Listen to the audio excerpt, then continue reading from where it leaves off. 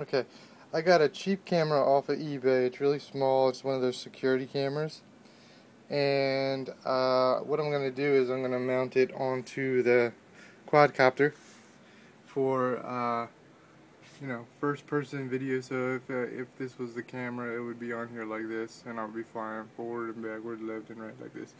But what I thought would be neat is if I could take the video feed and overlay like information from the quadcopter, like its altitude, basically a heads-up display.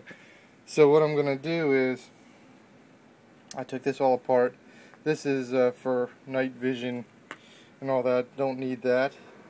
So I took the camera out, and all I have to do is splice into these video wires here. And before, it has a little transmitter in it. That's a thing covered in masking tape right there, if you can't see.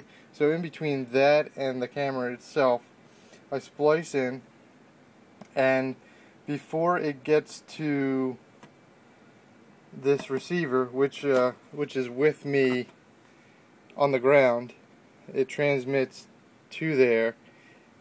Before it gets there, I have to input all the information from the quadcopter using the board right here.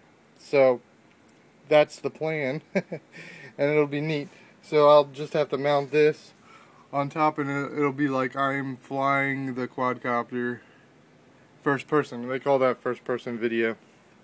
We already established that I can't fly. It's because this motor is bad. I ordered another one from Aeroquad.